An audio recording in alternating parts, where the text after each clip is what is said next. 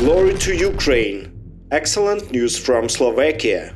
Defense Minister Eduard Heger announced that the government has decided to transfer 13 units of MiG-29 fighter jets as well as an unspecified number of Kub SAM systems.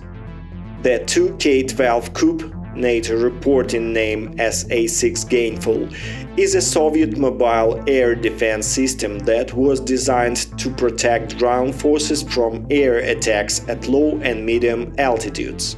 The technical specifications of the system ensure the detection of air targets at ranges up to 65 km and fires at distances from 5 to 24 km and in the range of altitudes up to 14 km. The main targets for the Kub air defense system were aircraft and cruise missiles with speeds up to 600 meters per second on collision courses. The anti-aircraft missile system includes a self-propelled reconnaissance and guidance unit, a control post, and 4 self-propelled launchers.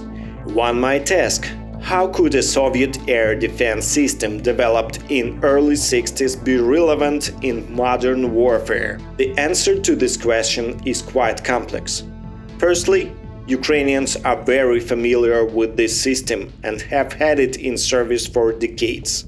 Moreover, the Ukrainian industry modernized their systems in 2019 by replacing old computing blocks with modern ones, which significantly increased and expanded the system's capabilities.